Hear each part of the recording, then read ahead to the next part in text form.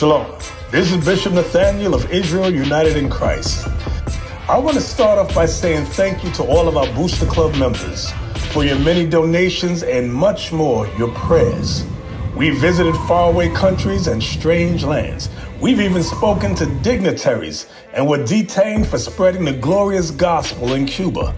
The truth is that the descendants of the 12 tribes of Israel were scattered throughout the world.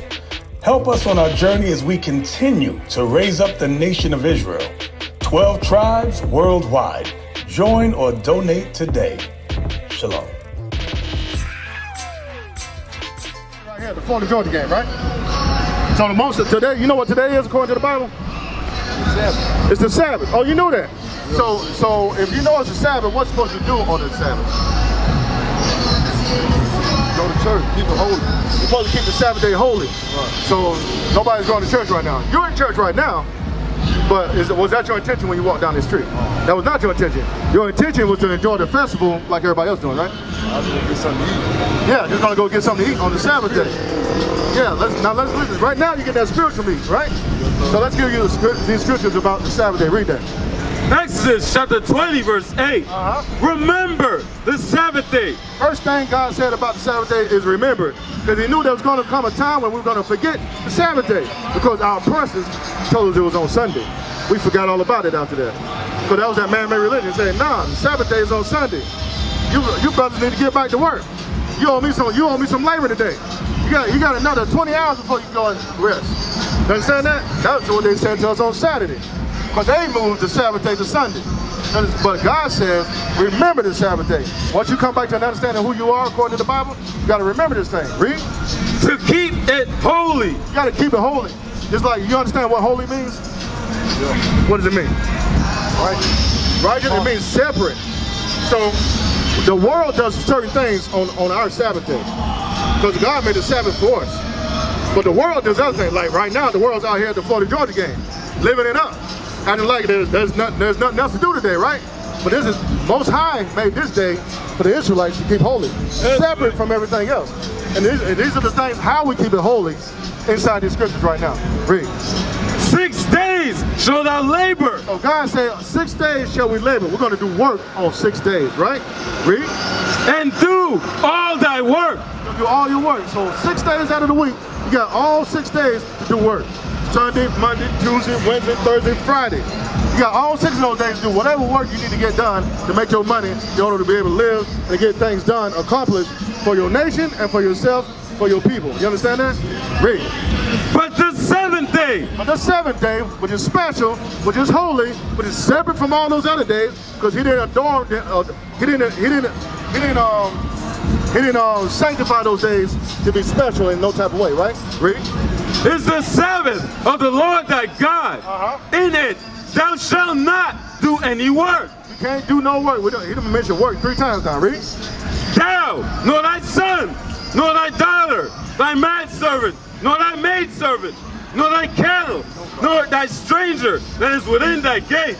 Hey brothers, right now we're going over the Sabbath day according to the Bible. And what the Most High God said we can do on the Sabbath day. The Most High God said, anybody that's a part of your house, your son, your daughter, your maidservant, the stranger within thy gates, and your animals, none of them that you own, because you're an Israelite, and it falls underneath you, can do anything on the Sabbath day. You understand that? So if we were in rulership, and we own or possess the people below us, that means everybody in that whole house, in that whole city, would not be doing this on the Sabbath day. You understand that? Read. For in 6 days the Lord made heaven and earth, the sea, and all that in them is, and rested the 7th day. Most High God rested on the 7th day. Read. Wherefore the Lord blessed the Sabbath day and hallowed it. The Most High is the one that said, on the Sabbath day, you will rest. You will keep it holy. You will keep it separate from all of this other foolishness. Give me no buying and selling. Give me that. Nehemiah. Give me Nehemiah 10. The other thing we're not supposed to do on the Sabbath day, what you see a lot of people doing, is talking about these barbecue places, right? They're buying something to eat. on the Sabbath day, right? You ain't supposed to cook on the Sabbath day. You're supposed to lay it up the day before. So you understand, you ain't supposed to cook on the Sabbath at all. You're supposed to cook the day before the Sabbath, and by nighttime, once it gets dark, you're supposed to stop all of that. So that's part of your work, right? But on the Sabbath day, you're not allowed to go and buy it neither. So that means somebody else done cooked it. So you can't do that neither. Let's read that. Nehemiah chapter 10 verse 31. And if the people of the land bring ware or any victuals. So they bring victuals, which is food, or victuals, or they bring any wares, which is anything other than food. Pots, pans, clothing, pens, banners, flyers, whatever, and they're telling you to buy it. Read. On the Sabbath day to sell, that we would not buy it of them. Most High God said we ain't supposed to buy those things. We don't buy and sell on the Sabbath day. So you already know you ain't supposed to cook nothing on the Sabbath day. We can't buy and sell on the Sabbath day. So that means as an Israelite, we always got to be prepared to do what we need to do on the Sabbath day. You understand that? All right, James, now let me get you a law, numbers 15 to 38. Let's get you a law so you understand what an Israelite should look like. There's certain laws we have to keep in place. So when you walk around, you can tell these brothers right here with me that we are Israelites, right? If you saw us in a store, you would recognize us as Israelites. If you saw us in the mall, you recognize us as Israelites. If you saw us working out on the street, you still recognize us as Israelites. How? We're about to show you how you'll recognize us. Read. Numbers chapter 15, verse 38. Speak unto the children of Israel and bid them that they make them fringes in the borders of their garments. Hey, brother, right here with this keychain. Hey, we're going over the Sabbath day. You want to talk? Let's talk about the Bible. I want to dialogue with you about the Bible. All right, read.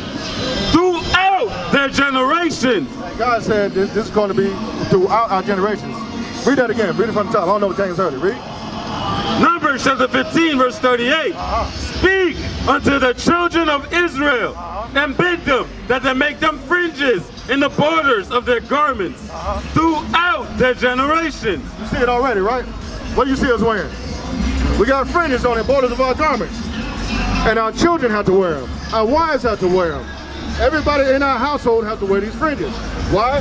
Because they're Israelites, according to the Bible. And we have to wear it throughout our generation. That means we have to teach our children to wear them. You got any children, James?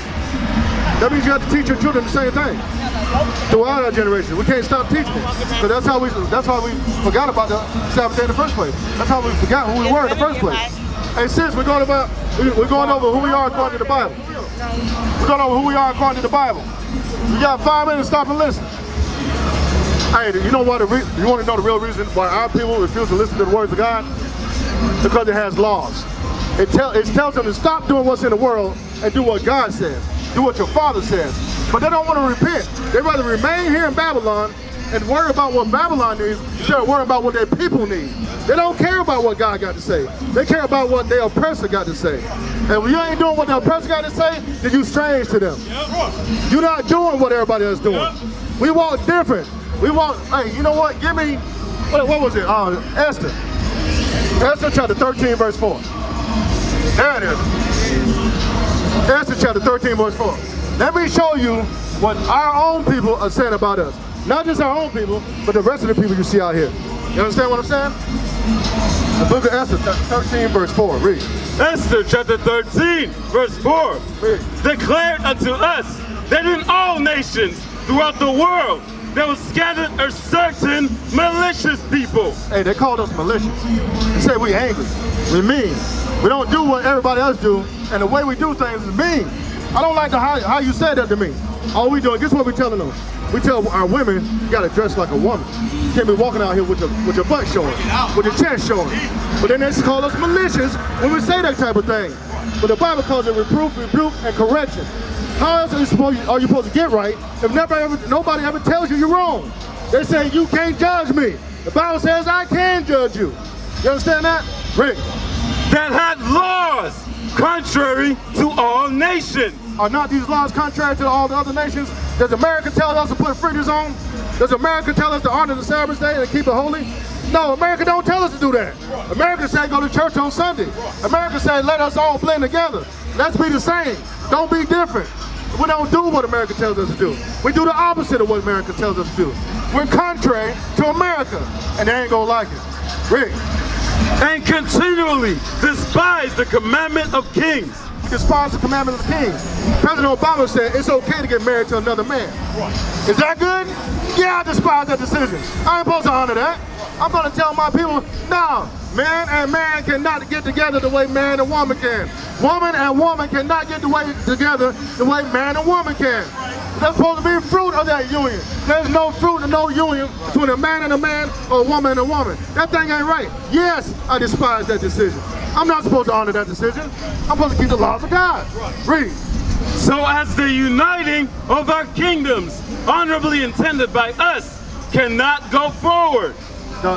They can't unite their kingdom because we refuse to do the things that they want everybody to do. We'd rather listen to the words of God and keep the laws of God than to do all the foolish, heathenish things that they want us to do. We're not gonna, what do you call it? We're not gonna blend in. We're not gonna assimilate. That's what they want us to do. They want us to assimilate and be like everybody else. Why y'all give us so much trouble? Why y'all teaching them the right things to do when we telling you to do this instead? We're not gonna do it. We used to scream black power while heroin was pushed. But at the end of the day, nothing's in vain. IUIC has been given a vision. The tents of Judah has risen. Many has attempted the mission. Minor murmuring, omitting, and missing the mark. Just reading that he had the flame of fire in his eyes gave us the spark. We on Paul's mission. We out on the road. Purple and gold. From Mexico, Cuba, Haiti, Ghana, Sierra Leone. 144,000 boots banging, concrete crackling. These are our men repented at heart. The scriptures is proof. IUIC, we deliver the truth.